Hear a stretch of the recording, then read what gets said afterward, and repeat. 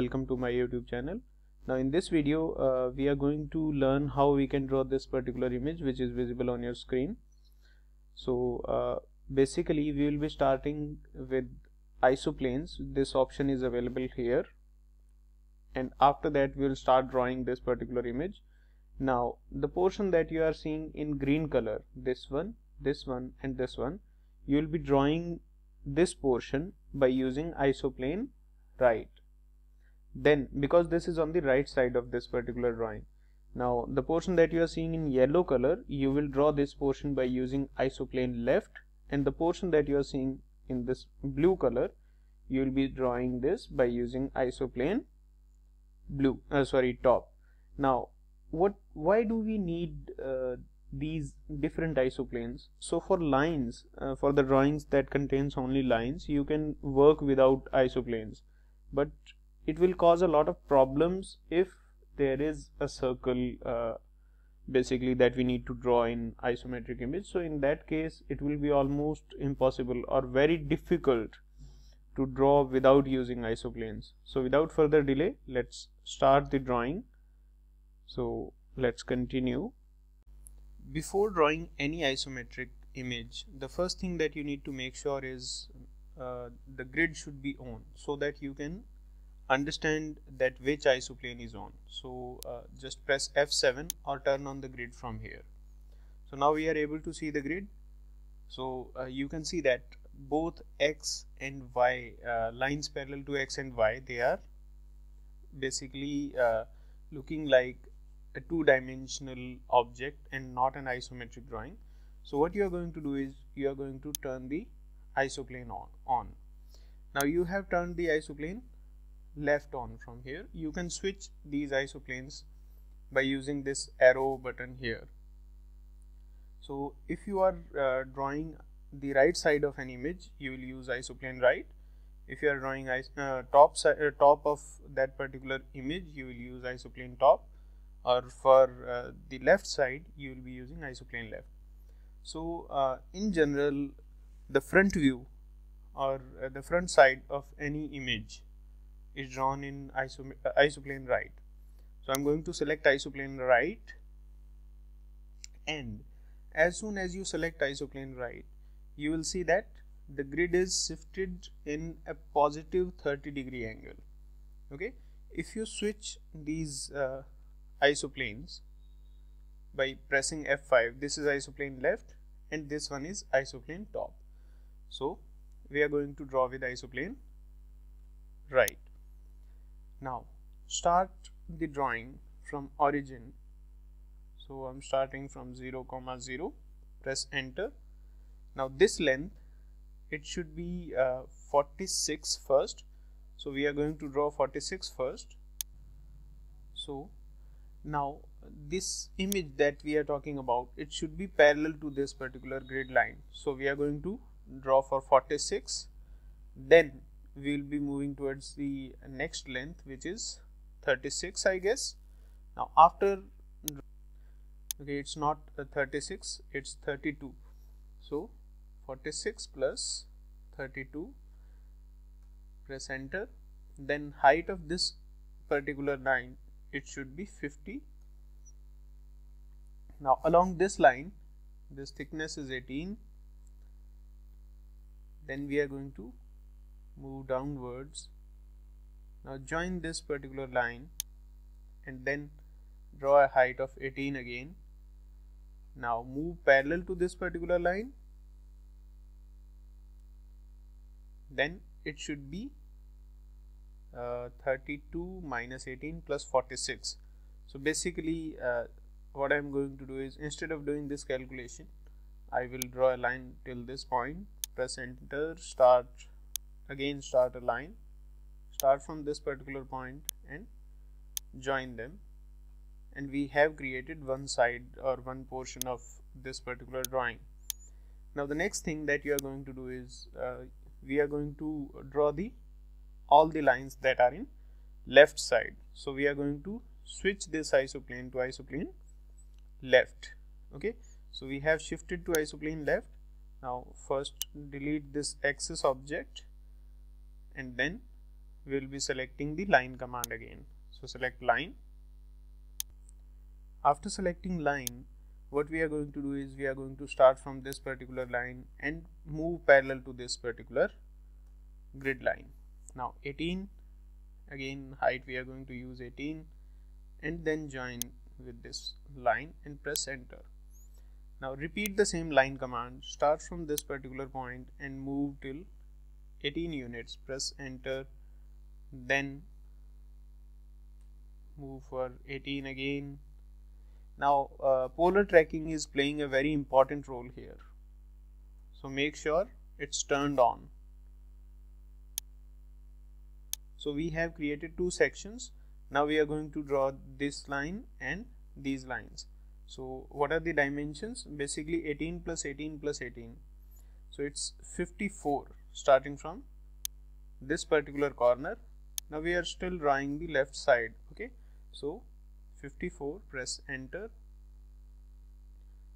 Then what should be the height? I am just randomly drawing it. Repeat the same line command, start from this particular point, and if you will draw a line of 54, it should correctly match with that. Press enter, then start from this one and it should be 54. Now in this case we have not selected isoplane top, but the top view is drawn. So basically if all of these are lines, it will not be difficult to draw without using isoplane top, but still we are going to use isoplane top. So switch this isoplane from this particular portion. So isoplane top we have selected, start from a line and draw line parallel to this one. It should be perfectly joining. Now for this side you will be coming till 18 units, then join with this one, press enter. After that repeat the same line command, start from this particular portion and go till 54 units. Okay, not 54, we need to simply join it. Then repeat line, start from this portion, this particular corner, and it will perfectly join with this one. Now we can basically trim this particular portion. So the next thing is we need this cut. So for that we need a distance. So basically this cut should be at 46 unit length. So start from this particular line, start from line command, go till 46 units. Now instead of drawing basically joining, we could have drawn the line of 46 as well earlier. Now trim the non-required portion. So this thing we don't need, this one is not needed again, and this one is also not needed. Press enter. After that what I'm going to do is I'm going to remove this section as well. Then okay, basically the visibility is a little bit low, so what I'm going to do is I'm going to select all of these lines and I'm going to increase their line weight so that they are perfectly visible.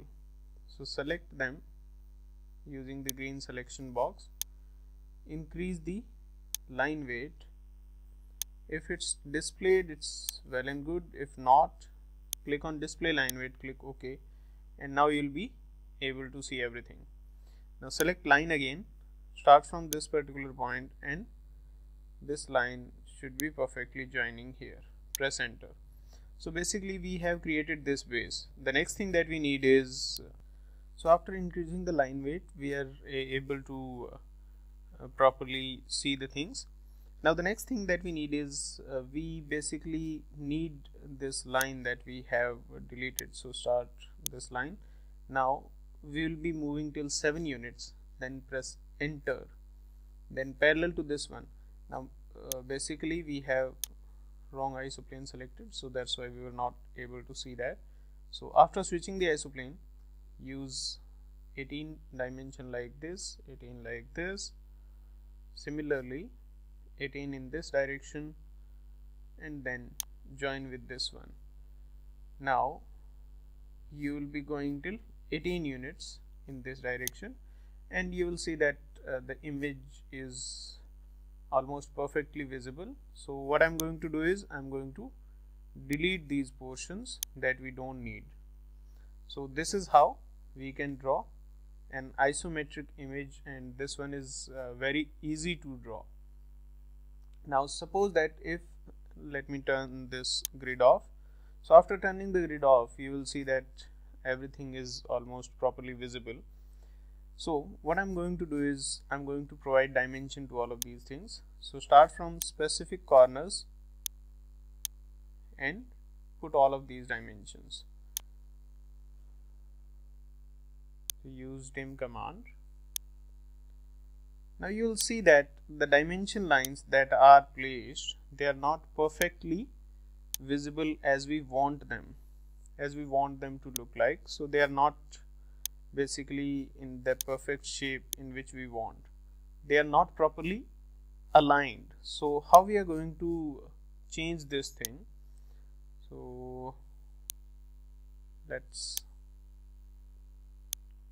put all of these dimensions first, and then I'll explain how we can change this scenario. So place all of these dimensions. Now we need dimension for this particular line as well. After that for this one as well. The next thing is I think this one is clear, so we can write dimensions for this one also. Now in order to make our visibility proper, what I'm going to do is I'm going to select all of these dimensions. Now as they are drawn using same command, so all of them will be selected at once, and let's change their color to suppose that I'm giving red color, and decrease the line weight thickness. So instead of 0.3 we are going to use 0.25. So we have drawn this one, but the thing is the dimensions, they are not properly aligned. I want this one, basically these dimensions, so that they are consistent with the drawing. So what I'm going to do is select the dimension and go to annotate tab. Now you will not be able to do this from this annotation. What you will have to do is you will have to go to annotate tab, and in dimensions you will find an option of oblique. Okay, so click on oblique, then specify the angle at which you want to align this. Now you will see that the dimension is perfectly aligned. Now can we do this with multiple dimensions? Yes, we can. So basically we want all of these dimensions in one single alignment. So what I'm going to do is I'm going to select these dimensions. Now you will be able to see, select this one, this one, this one, this one, and this one. Now I'm going to align them along this particular angle. So click on oblique from here, then specify this line as the alignment angle, and you will see that all of these dimensions are perfectly aligned now. The only dimensions that are remaining are these dimensions. So select them, click on oblique and specify the angle, and you will see that these dimensions are perfectly aligned. So one more dimension is still remaining. So what I'm going to do is I'm going to start from this corner and just write this dimension. Now take a look, this one is again not consistent with the previous drawing. So what I'm going to do is I'm going to click on oblique and specify its angle as this one. So I think it's properly there. Now we can change the color, or another option is we can match properties. Okay, so press escape, and we want the dimension to be of this property. So click on match property and click on this dimension, and everything will be matched. So what I'm going to do is I'm going to select this 7 and I'm going to align it with this particular dimension. So that's how you can create a drawing. Now what I'm going to do is I'm going to select all of these dimensions again, and I will create a layer create a different layer named as dimension, press enter, then change its color to the red that we are using, click OK, and select these dimensions by using select similar. Now turn this layer editor off and shift them to dimensions layer, and then turn this layer off. Now you can use hatch command to properly display the drawing that you have created. So what I'm going to do is I'm going to change the color so that it looks a little bit better. So fill this image with these different colors.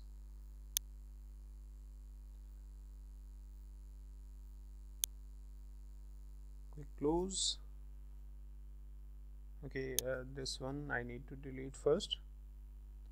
Click on hatch. Now specify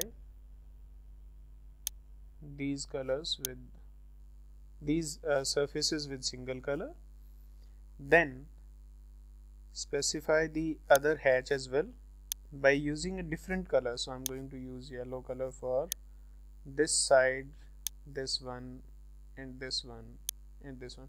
Now why I'm using these colors? Because I want to explain one more thing at the end of this drawing. Now change this color, use a little bit greener color for this one, then click on hatch again, use green for this face and this face as well. Now you will see that basically if you will be seeing from top, you will see only the blue portion. Okay, so that is the top view. So this blue portion, if you are drawing this blue portion, you should use isoplane top.